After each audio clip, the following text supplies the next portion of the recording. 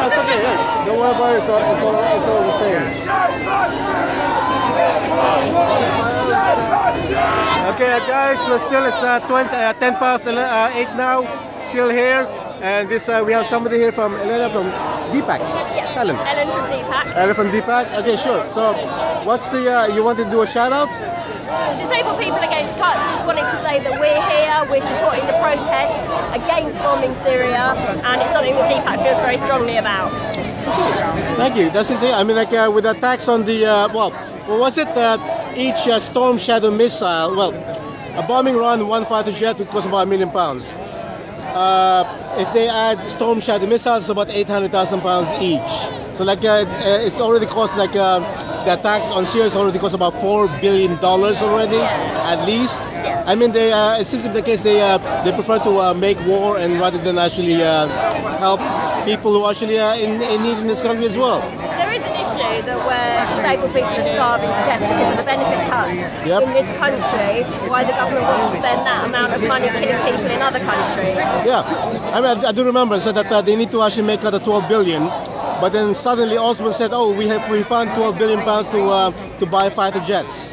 Yeah, so the Tories are taking another 12 billion off welfare through this parliament, and that's going to be devastating for disabled people.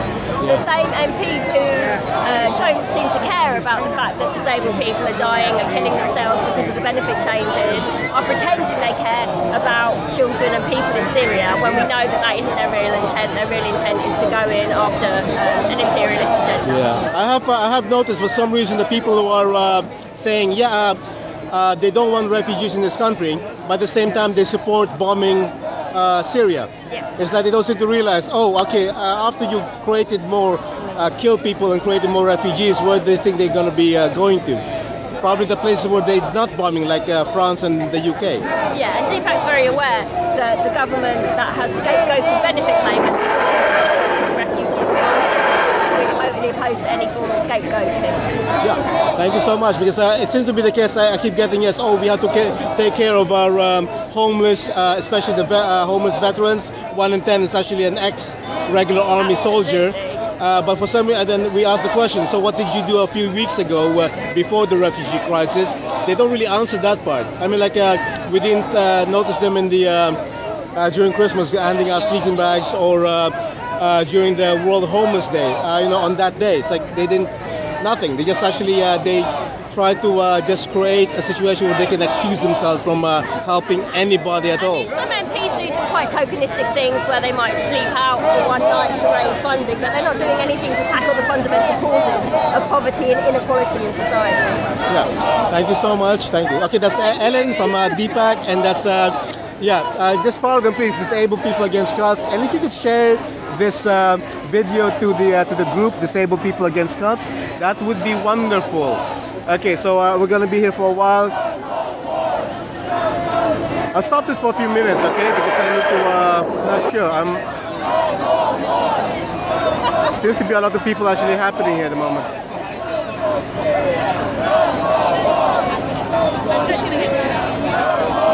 Okay, I've.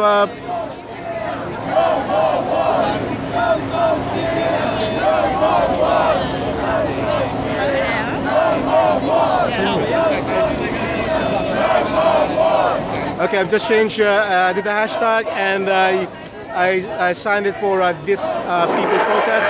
So if you could please, all of you, if you could just send it to Disabled People Against Cuts, that would be great. I'll be back in a few minutes, okay guys? Thank you. Peace out.